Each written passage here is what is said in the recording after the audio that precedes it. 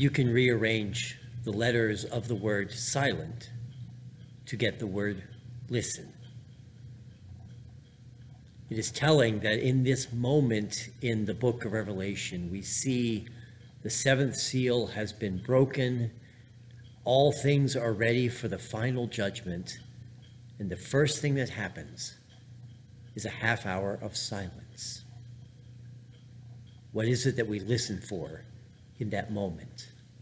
In that moment of impending doom, because judgment is coming, trials and tribulations and suffering are on the horizon. But first we listen. In this moment, we find perfection. You may not see it at first, but it is there in the completeness of all that has happened.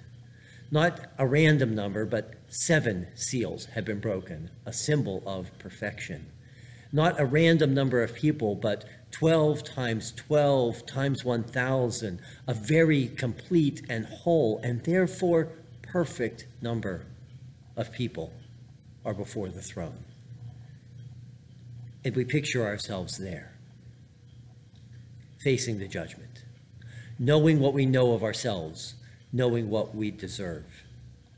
And so we stand in fear and we listen. And what do we hear? Do we hear condemnation? Friends, if we do, we're hearing our own voice.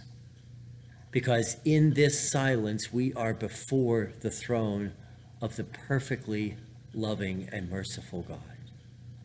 A God who will not ignore what has gone before, but will make right, and will welcome, and will love. And so we move toward the end of our Lenten journey as we take the last steps toward Holy Week and remembering the suffering that the Son of God will enter into. We know that there is love in this place, even in the midst of deep, dark hurt and suffering.